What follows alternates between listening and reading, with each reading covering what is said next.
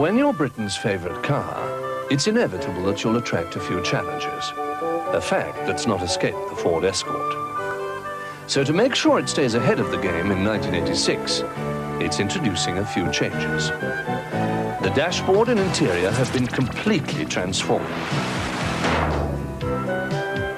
There's a new sound system. The doors have Chubb high security locks.